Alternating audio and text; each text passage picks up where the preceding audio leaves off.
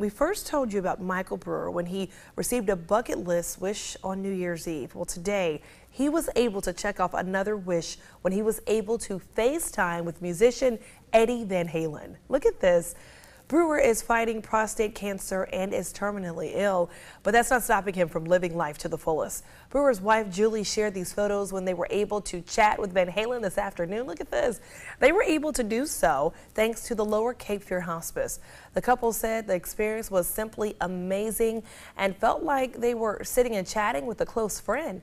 He marked off his wish to fly in a helicopter back on New Year's Eve in Oak Island.